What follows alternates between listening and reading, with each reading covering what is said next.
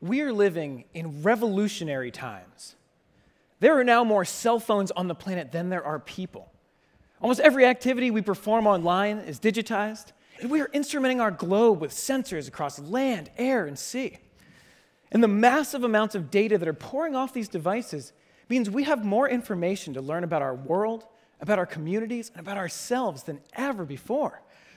Yeah, big data is not just a business trend. No, it's nothing less than a new age of reason.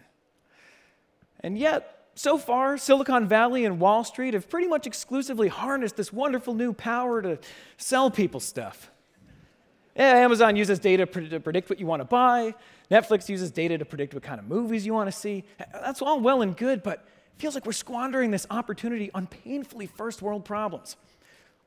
But what if we could deliver vaccines as effectively as Amazon routes its packages?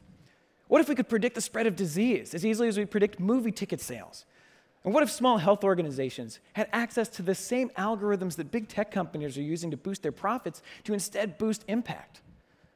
Well, that world is possible, and it starts with people. We've been connecting data scientists from tech companies like Facebook and Microsoft to volunteer alongside nonprofits and foundations so that they can collaborate and build predictive technologies for social impact. And in the over 165 projects we've done, we've seen teams do everything from use satellite imagery to estimate poverty, to write algorithms to help teens in crisis connect to the counseling they need. And the really cool part about this is it's not just about the data. No, it's actually about collaboration. And that means that there is a role for all of us to play in this. Whether you're a data scientist, a nonprofit, or even just an ordinary citizen, we need you around the table shaping these solutions. Because it's really only when we all come together to use data for good that we can go beyond just using data to make better decisions about the kind of movies we want to see.